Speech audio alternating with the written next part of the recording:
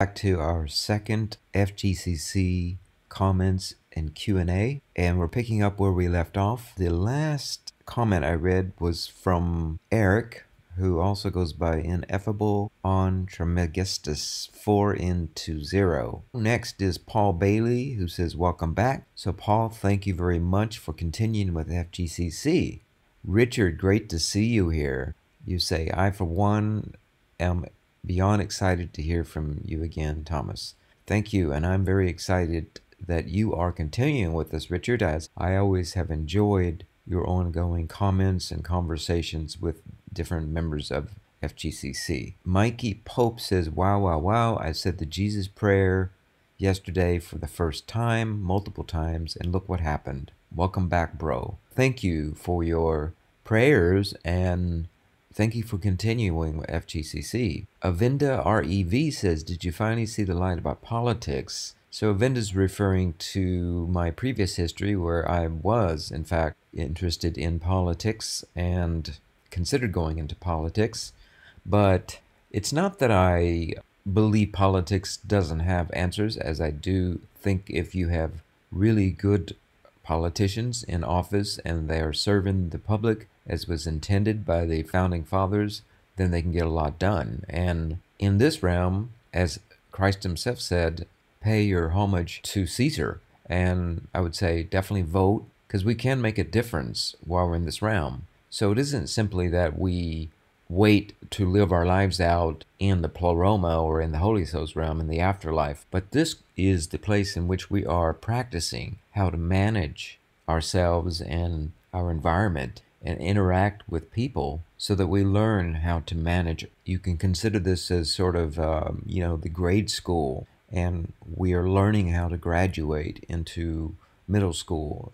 It'd be the Holy Ghost realm, and then high school would, of course, be graduating eventually into the pleroma.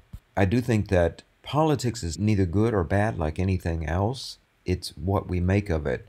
What I find unfortunate in today's world, you have the vast majority of politicians that are self-serving, and we have to continue to work to ensure that that becomes something that it was intended to be. And it isn't something you just do once and then it's permanent, but you have to continually work on it. But to answer your question in a more specific way, personally, my passion and my calling is not politics, and it did take me some having to wrangle through that to make that determination. But maybe some people are called to do that, and I think if they do it in a pure form, it's ultimately going to serve the evolution or the ascendancy of themselves and mankind or humankind. Then that, in my opinion, is a healthy thing to do.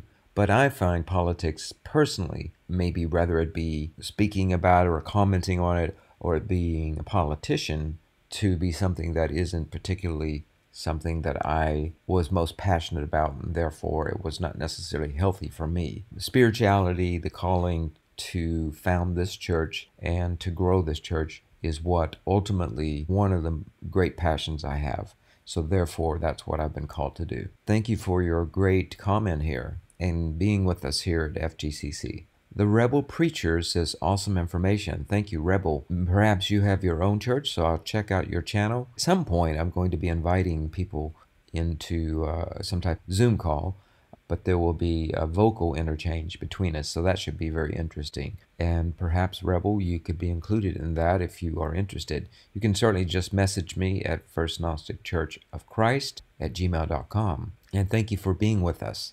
Brian W., thank you for continuing with us here at FGCC. You say very thankful for your return. Thomas, missed you. And also missed you guys. Obviously, just me returning is indicative that Christ has called me to have a connection with each one of you. And Ineffable says thanks. And I think he's probably referring to another comment, or he's referring to something that I commented on the first FGCC Q&A comments video. Mike Q says, you are very interesting. I look forward to your future videos. Thank you, Mike, for the compliment. Hopefully you mean that in a complimentary way. I agree with your statement that the light of God indwells all beings. Amen on that. The light of God is within us. Even Christ said, the hope of glory. Christ is within, which is the hope of glory. I left Christianity in 1980 at 20 years old. From that point to 35 years old in 1994, was what I might call an incubation period. And yes, that is a beautiful analogy or metaphor, because that's exactly when we can speak truth that people can relate to on a very subliminal level, is when we talk in terms of metaphors. Then on October 9, 1994, I crossed the threshold into conscious meditation, insightful introspection. I like this because this is exactly what mindfulness is that Paul talked about, Christ talked about when he talked about be at peace, talking about being in the moment, being in a prayerful or meditative state. This is exactly part of what is the way, the truth, the light, the walk that Christ talked about. And I see this as a very significant day for you, as you literally indicate and remember the date down to a T, that period that you found equilibrium and harmony within, peace within yourself. In this particular case, maybe coincidental, under the Librian sun. This is the time of Libra. My nugget of wisdom for the world, draw from within. You are the Tao, the living scriptures. This is filled with all kinds of Gnostic truth. First off, you talk about Sophia, wisdom for the world, draw from within. And that's exactly what Sophia represents, is the inner wisdom that lies in us, that is a quiet truth that we, through osmosis, absorb simply by experiencing existence quietly. Our brain, our body absorbs truth, and it's unadulterated because we have nothing conscious to filter it out. That's at the subconscious, unconscious level. That's where wisdom lies. And then you say you are the Tao, and that is another way of saying you are God, Dio, Tao. They basically derive from that same root, the living scriptures. And here you're hinting at two parts of the Bible. One, Genesis, which is in the beginning was heaven and earth, and God said, let there be, and then everything was. So essentially, he spoke existence. So when we're talking about scriptures, really we're just talking about what's being scripted from whatever is oral or whatever is literally being behaved or existing through some kind of written form. So it's another way of saying manifesting into action, thoughts, really. That's really all, scripting our thoughts into being. And that is true. We are exactly that. Just as Christ said in John, that second or implication, that in the beginning was the Word was with God, and the Word came among men, and men knew it not, indicating that Christ is the living Scripture. He is the Word of God.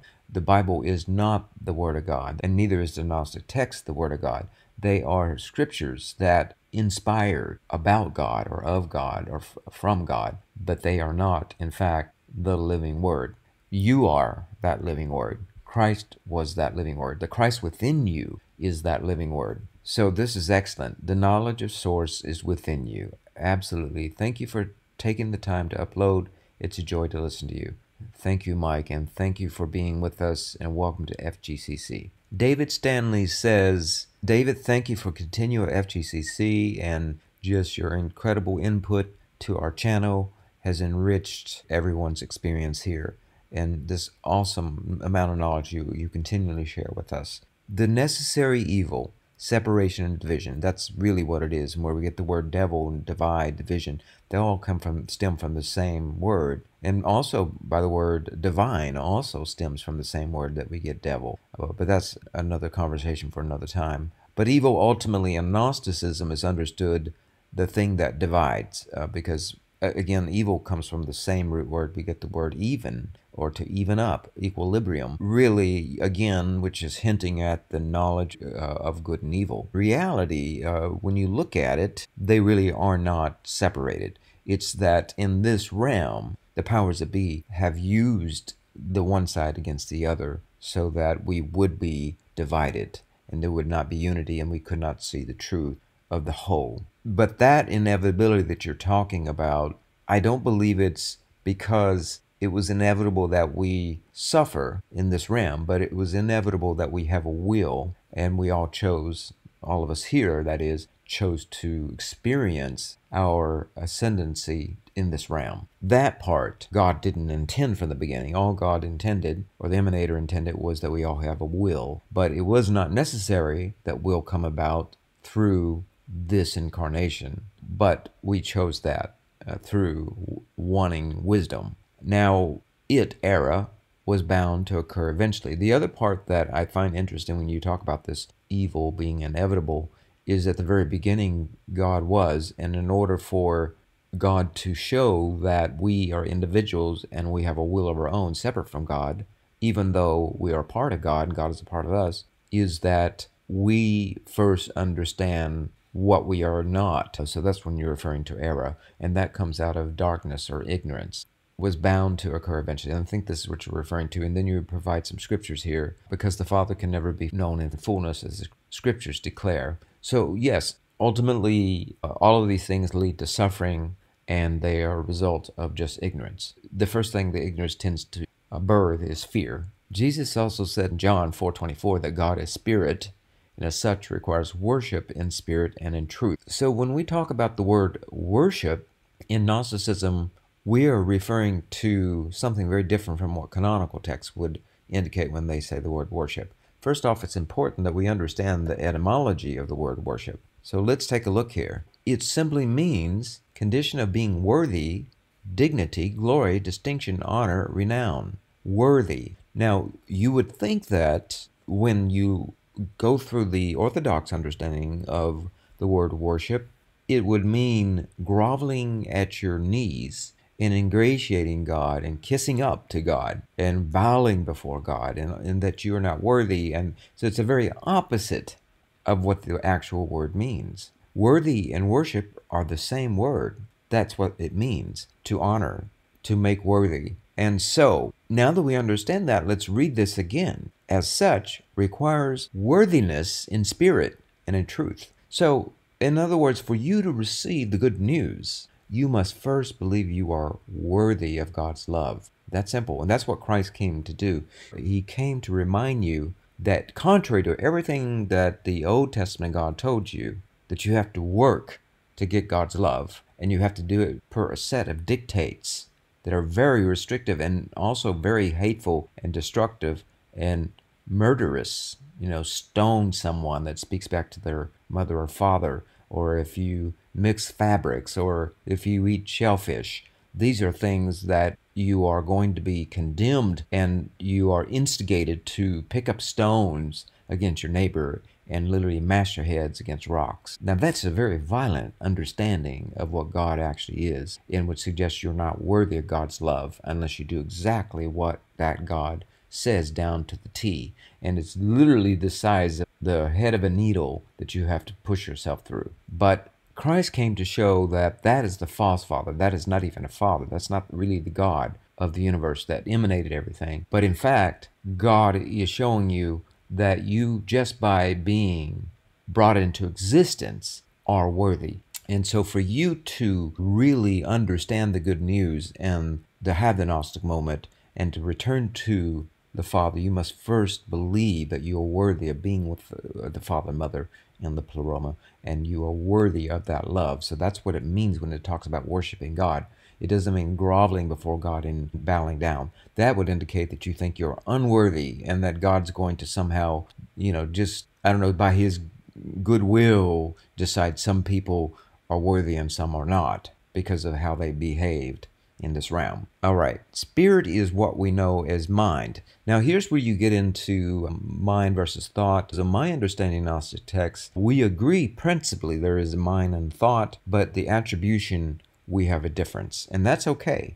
I'm not here to tell everybody to follow me and my interpretation of FGCC. I'm here to share my interpretation, and everybody then can meditate on that and decide whether they understand it that way as well. But the difference here is that you attribute mind to father and mother to thought, whereas my understanding of Gnostic texts in the Bible is that, in fact, the father is thought and mother is the mind. The mind is the receptacle, and it receives the thought, so it's feminine. And the father is the thought, so it's the first thought, and even describes that in the Secret Book of John.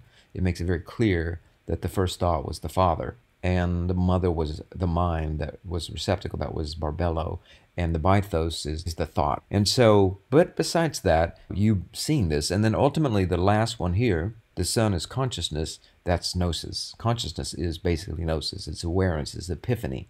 It's those moments that you have that awakening moment of truth, whatever it is in your life, that aha moment that wakes up and liberates you from suffering and pain. And you're that much more capable and able at that moment to move away, further away from death and suffering and pain. That's consciousness. So that is the Christ, the child. That is birth when the thought enters the mind. That's gnosis, enters the mind, and wisdom forms it. You can't just have thought, because then it becomes reckless and it goes everywhere. And you also cannot just have the mind, the receptacle, because it would just be empty and hollow and infertile. The thought enters the womb of the mind, and then the mind becomes fertilized and then conceives a Gnostic moment or consciousness. So this is beautifully written here. Spirit is what we know as mind. And again, the soul is the mind. The spirit is the thought. But nonetheless, we're on the same page in terms of the terms, not necessarily what we attribute to those terms. What we know as mind is the soul, and thought and consciousness are part of the spirit, so is the mind. All of those are part of the spirit. The spirit really is the driving force, so you could think of that being in everything. So in that sense, we would agree. But the mind is the soul, and the spirit is the thought, and consciousness is the Christ, or is the inception of something new, whether it be a thought, a concept, or that's when we talk about the Immaculate Conception. It's a concept that comes about. And then you say here the Hebrew ruach, which is breath, and the Greek pneuma, which is air, are both symbolic references to the words that we speak, formed by our two-edged sword, tongue, that reveal our thoughts and the will and intent of our hearts. And here, again, hearts is feminine, whereas thoughts is masculine, which we're referring to Hebrew 4:12. This is beautifully said because this all goes back to Genesis chapter 1 and John chapter 1. And again, in the last set of videos, I talked about that the most Gnostic of the epistles were Paul, but in fact, I actually think it was John, so I'll correct myself on that. And then Father mine, ineffable, incomprehensible, pure, and perfect. Again, I believe it's thought, the way I understand Scripture, in which all exists and all, which all is good and true. And then mind is the mother, holy, set apart, the mother of all life, from which all concepts are born. When you say concepts are born, that's correct, because the mother does birth those concepts. But concepts is with exception, meaning that it sets apart or it embraces this thought. So you've got with exception or embracing concept. So that's where you get conception. So it's the fact that the mother has embraced that brings about that thought into conceiving. No thing comes in existence without thought. All right, son, consciousness, the conception of the union of father, which is thought, and mother, mind, the creator of all concepts of life and being, the word, logos, revealing thought of the mother, father, and it would include thought and mind of the father, mother. And this is beautifully said, David. Yes, the word is what's being conceived in action. Really, spoken word is no different than thought. They're both articulating. When you're thinking something, you're thinking as though you're speaking words in your head. And sometimes you see that symbolically in images and metaphors, but all of that, again, is a type of alliteration, a type of ascribing in your mind. So that's logos or thought. And thank you, David. Magus Simon says, welcome back. Thank you, Magus. I'm very happy to see that you're continuing with us. I'm going to read this last one here, and we'll pick back up. David Stanley says, life is many things, but above all, true life is sacrificial. The Father of all sacrificed himself so that we can exist, and not just to exist, but to share in his love. What kind of love is this? Alrighty. Now, there's so much here. Again, David, you always really compact your comments with so much truth. I really love this, that you are with us. When you talk about sacrificial, it's important, again, to understand this word, because this is often used in Orthodox Christianity to mean something, right?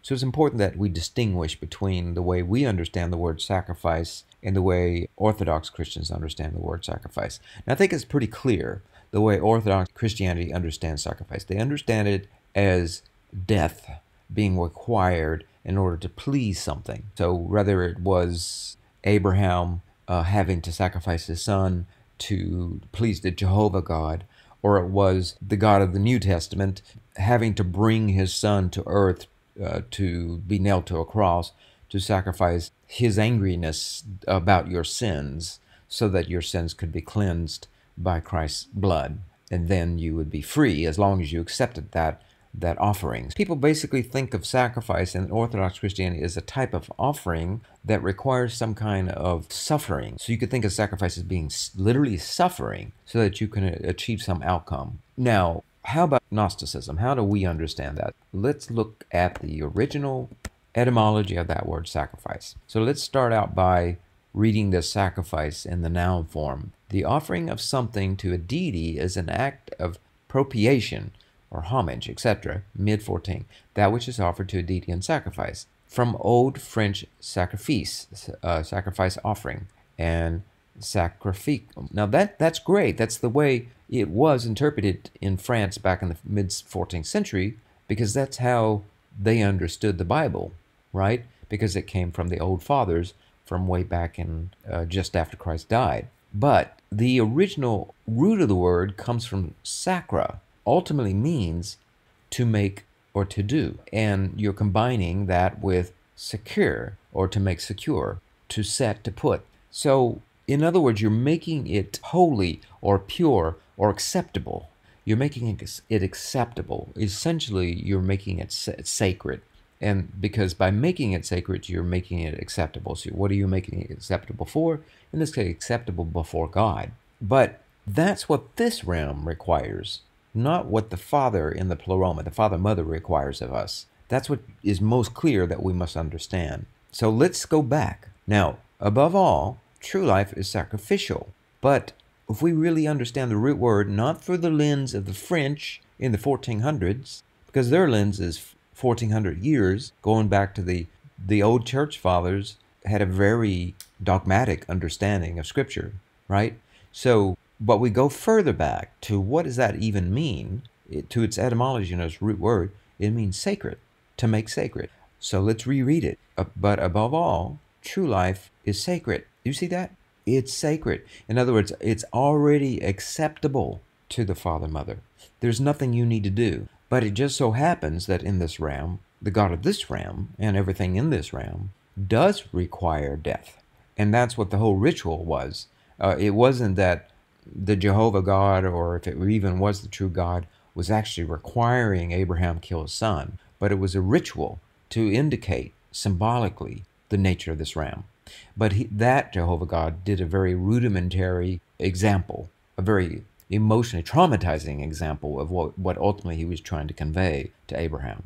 That's why Christ came as a much greater teacher than even Jehovah, right? To show us the truth for once and for all. The Father of all made sacred himself, right? The Father of all sacrificed himself.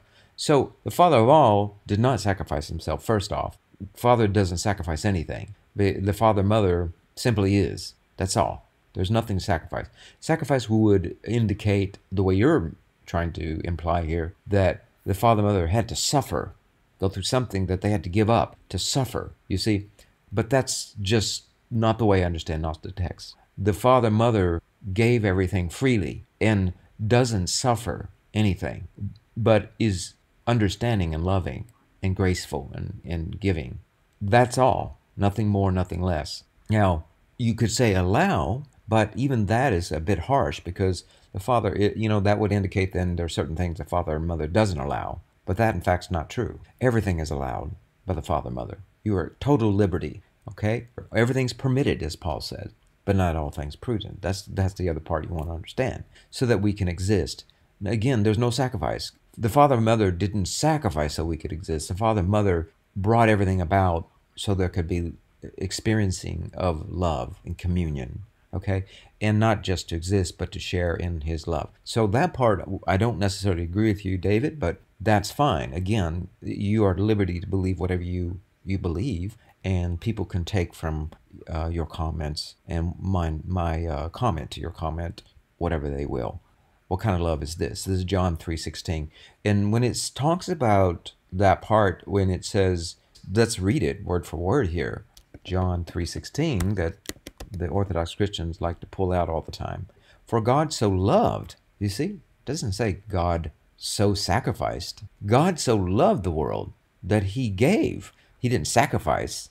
He gave. And to give is just to open your hands freely and say, here. Not because the Father came up with the idea, but Christ himself said that I would like to go down to complete Sophia's work. That's all. Because they're complementary, they're consorts. So, for God so loved the world that he gave his one and only Son. Now, at that point, that would be true. Christ was the one and only Son. But once Christ had resurrected and brought truth to everyone, he announced that we are all sons and daughters of God. Because what makes you a son and daughter of God is the realization that you are a son and daughter of God. Because that ultimately is the grand, most important prime directive, is not to interfere with our will. If we don't believe we're the son and daughter of God, that in God's eye, Father, Mother's eye, that's respected. God is not going to say you are a son and daughter, my son and daughter, if that is something that you don't even want or believe about yourself. Because the grand thing that God, the Mother, Father, is that respecting of your true will. So if your will doesn't believe that or think that, then that's the way the Father, Mother will understand you. They know differently, but they will understand according to the way you understand. At that point, it was true to say that Christ was the only one and only Son at that point. That whoever believes in him shall not perish but have eternal life. Now here's the other part of it. Orthodox Christianity will have you believe that all you need to do is believe in that story, that you're a wretch, you're a sinner, that you confess with your mouth your sins, and that you literally believe that Christ walked the earth 2,000 years ago and was hung on a cross for your sins. That you just believe that, and that's it. And that, then you're gonna go to heaven and live forever and ever. But let's read this again. That whoever believes in him. Now, there's two ways to understand that. You could say, I have something that I'm going to share with you. Now, you can either believe me or not believe me. You could either take that away as you believe in me as a person, simply because I shared something with you that I want you to consider if you want to believe or not. Or it could be about what I'm sharing with you. Okay? Now, which is most important? That Christ came here and then he left? Or that Christ came here to share something that he would hope that we'd come to understand and believe? That he knew that if you believed that, you would find the way, the truth, the light to eternal life. Well, obviously it's the second. So it's not just simply believing the historical figure called Jesus that walked earth, but it's believing in his message. That is the most central part of everything. So that's what it's talking about. That whoever believes in his message, believes in him, meaning believes in what he's saying, what he spoke, shall not perish but have eternal life. But you're not going to have it instantly right there. It doesn't say you will instantly not perish and instantly not have eternal life. But it will say that eventually, at some point, you will see that your spirit is eternal. Okay? That's all. That awakening, the consciousness, the conception comes, the gnosis comes into your mind, the receptacle, the feminine. Your feminine mind is open and receives the first thought that you are worthy and you are loved from the beginning. And this is why the Father and Mother brought you about from the very beginning, and why Christ came to remind you of that truth, and why he was therefore the first and only Son of God at that point in time. That simple, nothing more, nothing less. That's how beautiful the tapestry is, you see. Okay, so thank you, David, for sharing that. And I totally agree what kind of love that is indeed. We will be picking back up with the next Q&A sometime over the next week. I hope to put out 1 or 2 of these a week so that we can get caught up. We're about 10 days behind, but we will eventually get caught up, and I will be reading everybody's comments and answering any questions anybody might have here at FGCC's interpretation of the Gnostic text. And again, thank you for being with us, and we'll talk again soon.